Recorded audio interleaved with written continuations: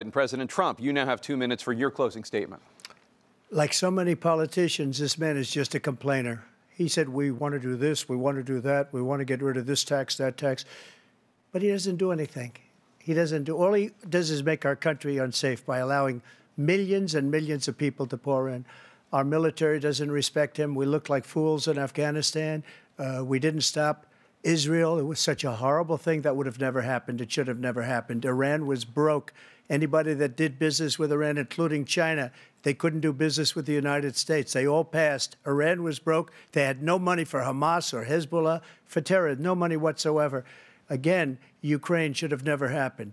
He talks about all this stuff, but he didn't do it. For 3.5 years, we're living in hell. We have the Palestinians and we have everybody else rioting all over the place. You talk about Charlottesville. This is 100 times Charlottesville, 1,000 times. The whole country is exploding because of you, because they don't respect you, and they have to respect their president, and they don't respect you throughout the world.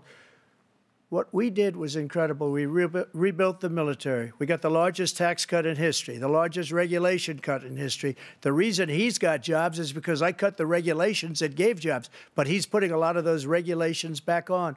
All of the things that we've done, nobody's never seen anything like. Even from a medical standpoint, right to try, where we can try space-age materials instead of going to Asia or going to Europe and trying to get when you're terminally ill. Now you can go and you can get something. You sign a document. They've been trying to get it for 42 years.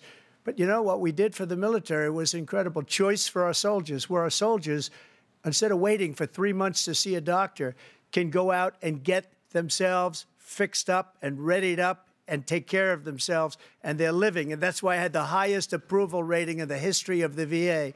So all of these things, we're in a failing nation, but it's not going to be failing anymore. We're going to make it great again.